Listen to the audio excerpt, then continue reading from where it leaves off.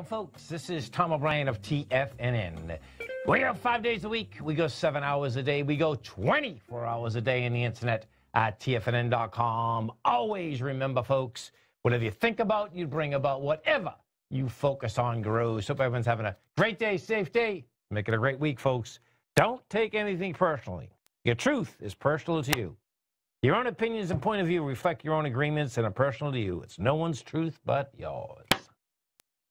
Market-wise, let's take a look at it out here. We have the Dow Industrials up 26, Nasdaq up 13, S&P's up 3, gold contract up $3.50, trading at $14.72 an ounce. You get silver up 5 cents, $17 flat. Late sweet crude off 86 cents, $56.86 a barrel. Notes and bonds. You get the 10-year up 5 ticks, 129.10. 30-year up 13 at 158.23. King dollar down 213 ticks. Trading 97.787. The euro is at 110. The yen is at 108.65, and the pound is at 129 to 1 U.S. dollar. Our phone number is 877-927-6648. Give us a call, folks.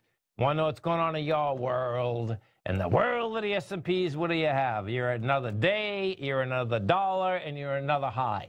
We take a look at the S&P, the SPY out here. All-time high. We hit an all-time high on Friday. You closed out Friday in the SPY at 311. You're at 312.09. Yep, you get a contraction of volume, but the bottom line, you continue at higher price. NDX 100, same type of setup inside the NDX 100. And the 3Qs right now, trading up 30 cents. You're at 203.21. Dow Industrials, also the same inside the Dow Industrials. Dow Industrials right now, trading up 24 bucks at 28,030. Small caps, different ball game. It's just showing how basically weak the small cap index actually is. You get the IWM is actually down 38 cents. Just can't handle price. So you still have monster divergence there. The small caps, they topped out in July of 2018. Yes, that's what you heard, folks. July of 2018. So pretty wild. Gold contract out here, rejected lower price out here this morning, caught a bid. Bottom line is that gold wants higher price, and we'll see how this baby's shaking out. But quite a day out here today. We were at 1456 this morning. You're at 1471. You got 321,000 contracts, and anything inside this 1470 gets you in the higher range once again. Silver, same type of setup inside the silver market. Silver also caught the bid out here. Silver right now is trading at a price point up 6 cents. You rejected $16.70, and anything inside $16.94. Yeah, $16.98. You're a couple pennies inside it. Get you in the higher range. So we'll see if silver itself can bust out of this range. Gold bottom line is out of the range. Notes and bonds. The note and bond market, folks, this is just amazing, actually. Continue to want higher price. And it's pretty intense how this thing is basically shaken out.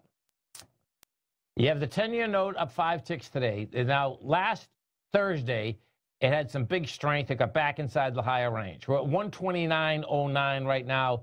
In the 10, that's looking to go up to that 132 mark. We look at the 30-year. 30-year is set up the same way, meaning that we got we're up an additional 12 ticks out here. We're at 158.22. That 30-year is looking to get up into this 165 area. Last Thursday, also, this jumped right back in the higher range. Anything above 157.17 gets you inside that higher range. And that's exactly what they did. The 10-year yield right now, we are at 1.81. That's where we're at. Bottom line looks like it wants to run down to approximately the 1.6 area. King dollar. What do we have for King dollar out here? King dollar right now. Come on, baby. Let's see. Where are we at? There we go. Maybe. King dollar's 97.795. So we've had 3 days down in King dollar. King dollar looks like it's going to get down to the lower end of this range it's been in, 97.141. And what that's about today, folks, is that the pound has actually caught a bid today over in the UK. Pound's up 60 ticks, trading 129.57. The euro hasn't really caught the bid yet. If the euro catches the bid, then you can see that dollar come down with some conviction. The euro is up 23 ticks out here, 110, not bad. Bottom line, though, because the dollar index is 60% of the euro, it's when the euro basically gets cracked that you'll see that dollar go much higher. Oil, let's go over to the oil market out here. This oil market continues to have a tough time, and let's go. We get the December contract right now. We are trading down 89 cents. We're at $56.83.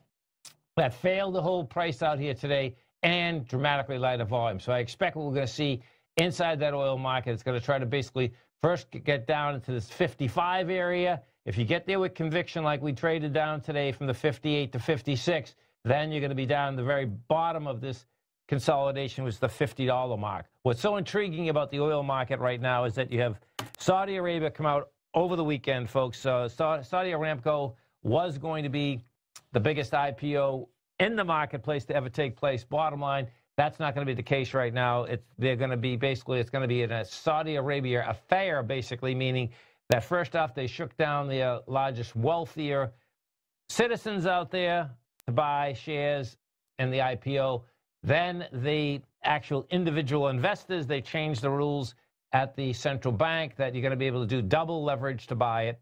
Bottom line is they're going to push out $1.6 trillion to $1.7 trillion. What that's telling me is that we get so much oil out here because they are doing huge amounts of pressure to get this IPO out on the market.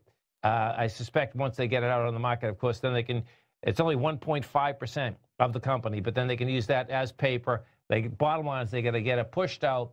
So I expect you're going to see more downward pressure on the oil market, because what we have had, there's no two ways about this, is that we've had the aspect that, you know, bottom line, oil has had a really tough time at the $60 mark at all above. And the companies themselves are having a hard time staying in business at oil being 55 or 60. So I suspect we're going to see some more destruction inside of that whole sector. Dow Industrials right now up 25. You get the Nasdaq up 14. S&Ps are up 3.5. Those are all at all-time highs, folks. Stay right there, folks. I'm Mr. Steve Rhodes coming up next. We're going to be talking the markets. Coming right back.